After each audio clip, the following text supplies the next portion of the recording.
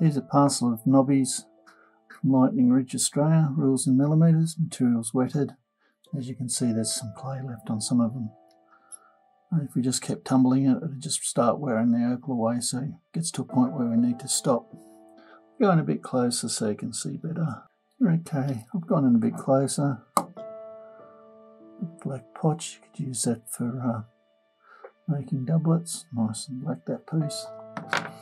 Here's that little Nobby still encased in the sand.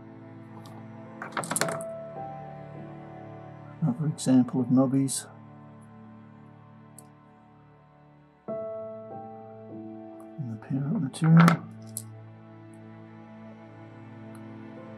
Piece of clear amber type material. Sometimes it has a sun flash in it. It's literally been broken in half, so still could possibly facet it, but it doesn't look like it's got much colour. Some more Nobbies. Something like that. Saw it up. Make sure you don't miss a stone in the middle.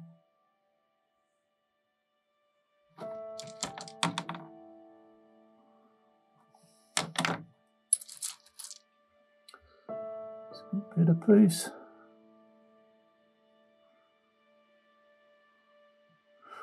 Whether that clay's got anything in it, who knows.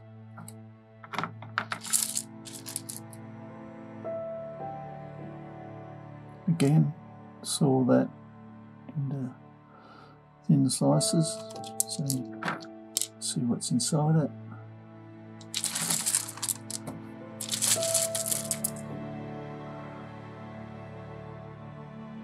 Honey potch, bit of grey material in it.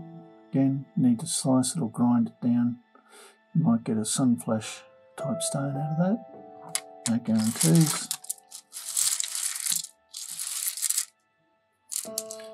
Anyway, there's a lot of pieces to practice on there, and that's, I think, look at it like that, a practice deal.